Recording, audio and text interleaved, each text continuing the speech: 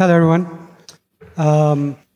As MC said, I'm going to present about zbus.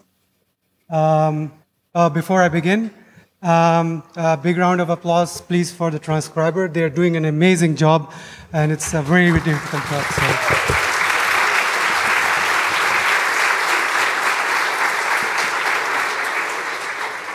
Thank you for that. First of all, who am I? My name is Zeeshan Ali, as said. I work for this small company called Red Hat. No IBM jokes, please. And I've been working in FOSS, free and open source software, for a very long time. My background is with GNOME and related stuff. But nowadays, I work with this cloud weird things at my day job. And I'm into flying, and I love cats. So background story about this talk, right? It starts with a project called GeoClue. It's, does anyone know what that is? You, good. It's a framework for your Linux systems. If you have a Linux desktop, you probably have it installed on your machine, if it's a modern one. And the task of this service is to locate where you are. So applications, when they need access to your location data, that's the service they need to talk to. Firefox still hasn't ported to that. It's really nice. It would be really nice if they do that, if anyone of you works on Firefox. As I said, geolocation service, it's written in C entirely. And I've been the maintainer since the rewrite. There was a complete rewrite because the old code was really bad and stuff. And that was 2013, so it's been quite many years that I've been maintaining it. So I thought, let's oxidize it. Those of you who don't know this term, it means to port it to Rust, port the code to Rust.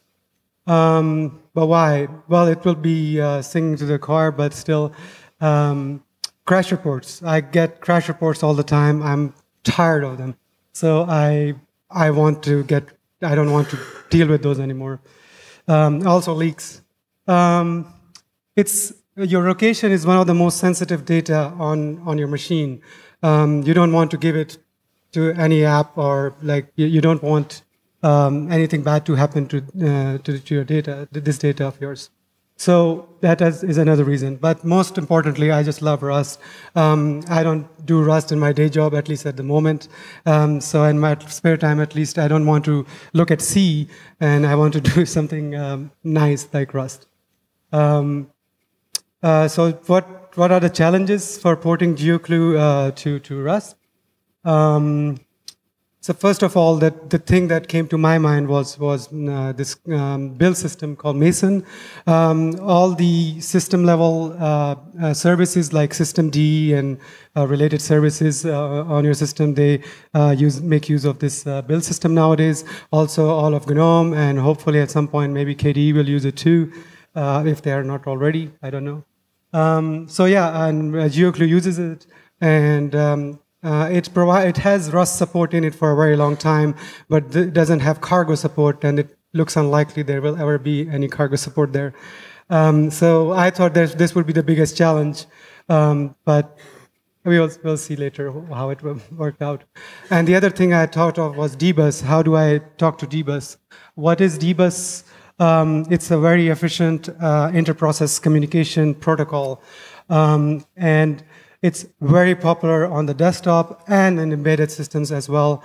As I mentioned, the other projects like systemd and related services and GNOME, in the same two bubbles, this also, zbus also exists, and it's very popular. And I don't see why it wouldn't be. It's very awesome and very efficient. There is fortunately a crate, zbus RS, it's called, but it relies on libdbus, which is a C library. So it relies heavily on unsafe C code. And also libdbus is not famous to be a good API or a library. And it shows in zbus RS, unfortunately. There is other issues with this library, but I still decided to use it, and not just use it, but I also contributed in terms of issues and also patches and stuff. And I thought I'll just use it.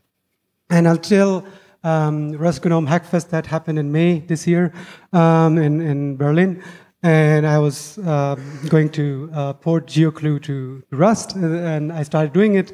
And the Mason part turned out to be much, much easier than I thought. It's a workaround still, but it's an easy workaround. I can call cargo from Mason easily. But turns out the dbus RS API, at least the one I wanted to use code generation, it was very, very complicated.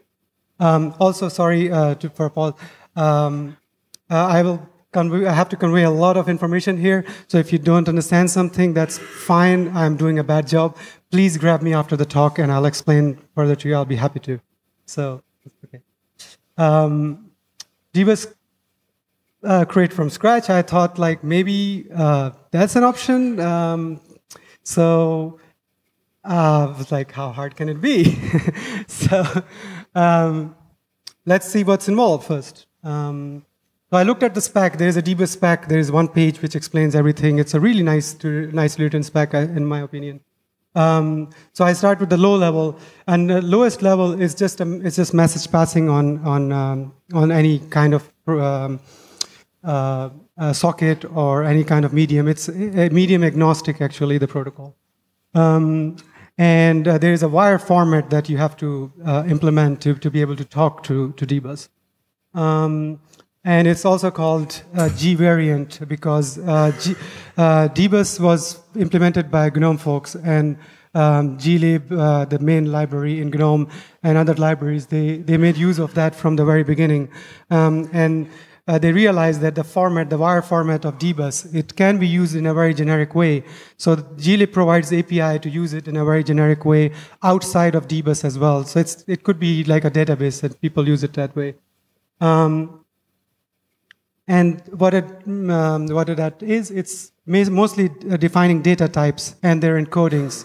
By encoding, I mean you have to have alignment. All the data is aligned. If you don't know what alignment means, again, grab me after the talk and I'll explain it to you, what that is all about. dbus has natural alignment for most part, 99% of it. There is one exception, I'll talk later about that. And every data type that dbus defines has a signature, which is a string that is just a designation for that particular data type. We will see the use of that in a bit. So we start with the basic data types. What are they? They map exactly to the Rust data types. It's a subset of Rust data types, actually. The only difference is that they are encoded differently, of course, because they need to go on a socket, not in a programming language. Then there's container data types. Array maps nicely to a vector or array itself. Structure, it's a bit weird to have like a dynamic structure. It maps actually to struct in Rust, but of course it's more dynamic, so we can't just use a struct as is in Rust. And dict is just a short for dictionary. That maps nicely to hash maps. And most importantly, there is another data type called variant, which is basically just generic data. So if you want to put, you can put any of the data types I mentioned before in this variant. And what variant contains is the signature of the data and the data itself. So if you want to transfer data in a very generic way, this is the way. And this data type is used a lot in dbus. On a high level, you have objects. When you talk to the dbus, you usually deal with objects that are exposed on these specific paths. This is the strings that are shown here. They are object paths. And the way you talk to them is through interfaces. This is a really horrible example. Sorry for that. There's a one-to-one relationship here between the objects and the interfaces, but it doesn't have to be. Any object can implement any number of interfaces. And what that means is that if they implement an interface, they need to provide specific API of that interface. And you can have methods with in and out parameters, and they have the data type. They have to have the data types that I said before. Sorry. Signals is just a method, but in the reverse direction. If a service needs to notify apps of some change, they use these signals. And they also have parameters, but only, I think, in parameters. I think all out parameters too. Not so sure right now. And of course, properties. Objects can have properties that they expose, and they can be read-only, they can be read-write both. So I thought, actually, it's not that hard after all. Am I going too fast? Okay, good. So after 3 days, which includes the Hackfest that was, and I had an excuse to not do my work, and I could do Rust. So I started implementing it like first as a hack. And what I could just accomplish in 3 days. The first day, I established a connection to the dbus to a service, and I called a method that felt so great. Within 3 days, I could do this. And so I was like, yeah, let's do this. It doesn't sound too hard. So zbus was born. Don't ask about the name. It's a cool name, and you have to accept it. So let's start with the hard part, the low level, which is called the G variant, as I mentioned before, which is dealing with the wire format, the data types.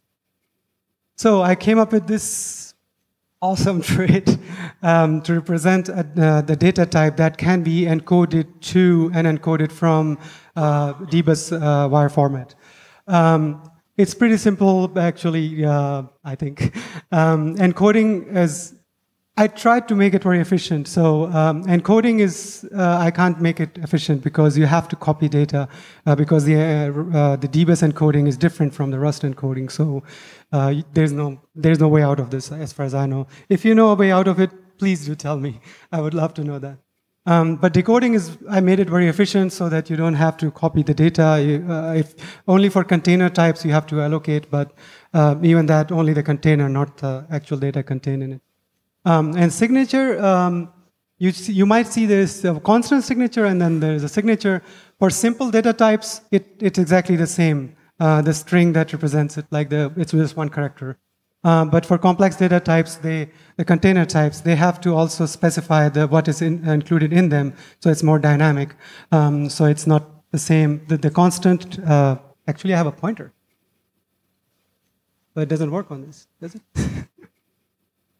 No? I don't know.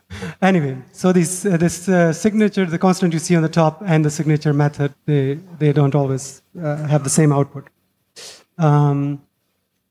So basic data type, as I mentioned before, same as Rust, very easy to implement.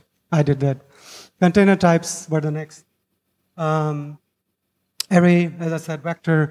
Only thing is that I had to add a constraint that it can only have the variant type in it, the only other type that dbus supports, not anything else.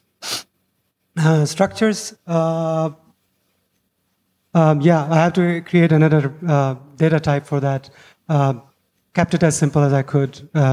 You have the fields on the structure, and you can create them, and then you can use that, and then you implement variant type for it, so that you can encode and decode structures. And of course, the most important one, variant, which, as I said, contains a signature of what it contains, and the data in encoded format. Now, that's the important bit, that it keeps already in encoded format. It doesn't encode when it's needed, but already. I thought that would be more efficient. We will see later how much trouble it gives me. Yeah, this is how you will use variant in isolation without dbus. There's no dbus here. So this is the API I came up with. This is my unit test, which just shows you, you create a type that is dbus, which implements variant type, and then you create a variant from that, and then you can do different tests on it. You can get the data back from it, and you can, and once it's encoded, you can also decode it and stuff. Yeah. I lied before when I showed the variant type trait. It has lifetimes on it, and that's I did it to be as efficient as possible, and I was successful in making it efficient. But at the same time, it life much, much harder. Each time I change anything, life types comes on the way. And I've been bugging a lot of people, especially Florian over there, about how to deal with lifetimes. Oops, sorry. I pressed the wrong button. So back to dbus. So this is what the dbus API looks like. You just create a connection. There's two kind of common connections that you talk to.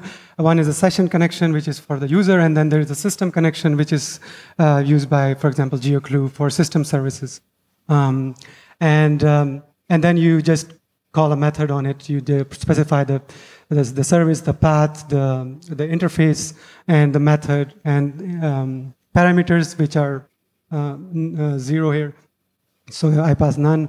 Then you get a reply, and then you just get the first out parameter, and the type is string, so I could get the string and display it. All done with variants, right? It's all done.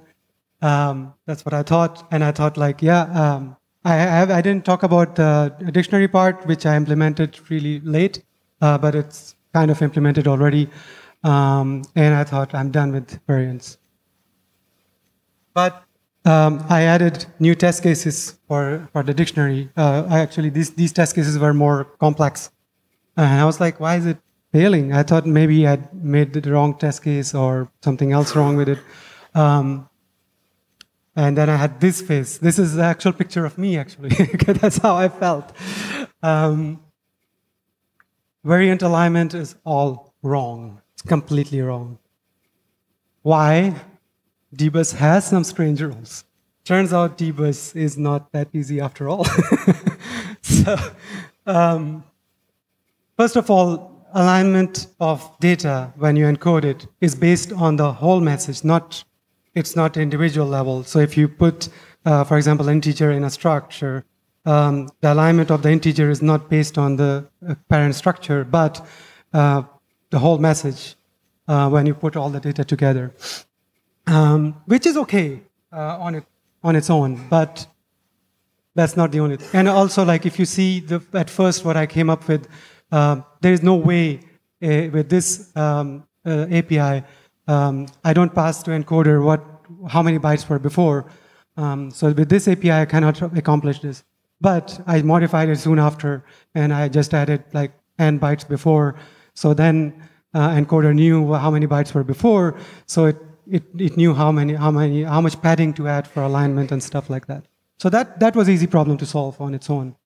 But a variant and contained value do not need alignment, which is okay, but surprising, but okay, we will deal with this. It's no alignment better. But the problem is, its grandchildren do. Like if you have a value, if you have, for example, a structure in a variant, that structure does not need padding or alignment, but what is all the fields in the structure, they do. So how do you pass that all along, all the information? And as I showed you before, variant already keeps things in encoded format. So when you create a variant in isolation, then you put it in a message, the encoding is not correct. And that's what was wrong in my whole thing. So it turns out my whole structure, the whole API I built in 3 months was fundamentally wrong. So I've been on this for a month now. Mind you, I only work on this in my spare time, which is very limited. So it's 1 month is not that long in reality. So I still haven't solved this problem. I came up with multiple solutions. They all had some problem in the end, after all, and I couldn't solve it. Now I have a solution, but before I implement it, I have to kill the lifetimes from the variant, because that makes, when I said I came up with multiple solutions, and many of them failed because of this lifetimes, because I couldn't just satisfy the lifetimes. So the lesson I learned from all this practice is that efficiency is not a religion. I was being so focused on making it very efficient that I was making it more efficient than I would be in C. In C, I would be using something called GObjects from glib API, and they use reference counting all the time. That's what they're based on. And their reference counting is by default atomic, so it's much more heavier than the RC we have in the reference counting type in Rust. So why not use it? So I'll be now changing it. I'll be removing lifetimes, make use of RC to share data between different points of the code, and then it will work out. I have a solution. It will work. If not, I'm in this conference for 4 more days, so I'll grab someone to help me. That's my hope, at least. So anyway, once I solve that problem, which I will, looking forward, I want to separate out the variant crate into its own crate. As I said, it's useful in a generic way, and there is at least one application which is in Rust that the maintainer said, yeah, if you make a crate, I'll use it. So yeah, I have to do that. Then in zbus, I have to have an API for receiving messages. I have to implement signals, which should be pretty trivial, actually. Should be, in quotes. Async, I need to add async, asynchronous API, and I'm hoping that actually the API will be just asynchronous by default, and hoping to use the new async STD, or how do you pronounce it, I don't know, crate, and it looks pretty awesome, that crate. And also, like, it's good that I was stuck on the variant part until now, so that all the async stories all in stable, so I can just use the async from stable. High-level API, then I need to add, that shouldn't be extremely hard, but I need to be careful in creating a good API. Fortunately, glib has a really good high-level API, and I can copy that. Not copy, but at least I can learn a lot from that, so I don't need to figure out a lot of things. Code generation, most of the zbus code that I see out there, they use code generation. You give it, like, you can define your zbus API in XML, which people do, and you can give it to code generator, and it generates the code. So I need to implement that. Maybe also macros. For making it super easy. If you don't want to do code generation, some people first, I don't know why, but they don't like code generation, so sure, for them there should be some macros. And a lot more of easy stuff. Yeah, that's it from me, if you have any questions.